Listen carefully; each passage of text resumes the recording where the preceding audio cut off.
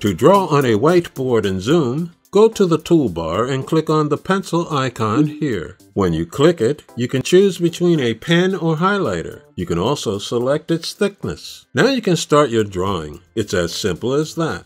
Let's try it. Using an image as a background, I will draw some musical notes. I choose the pen tool and the thickest option.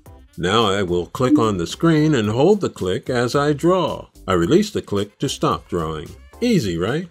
Let's see how to use a different color. Click on the circle icon here. Select the color you want and click on it.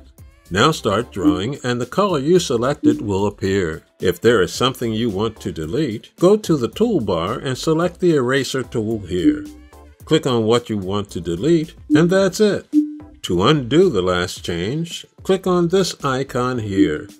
If you change your mind, you can restore what you did by clicking on this icon here. Repeat this process whenever you want to erase or undo a drawing. Is there something else you want to learn about in Zoom? Let us know in the comment section below. Burn to Learn is working to help you understand the changes in technology as they happen. Stay in the know. Subscribe today.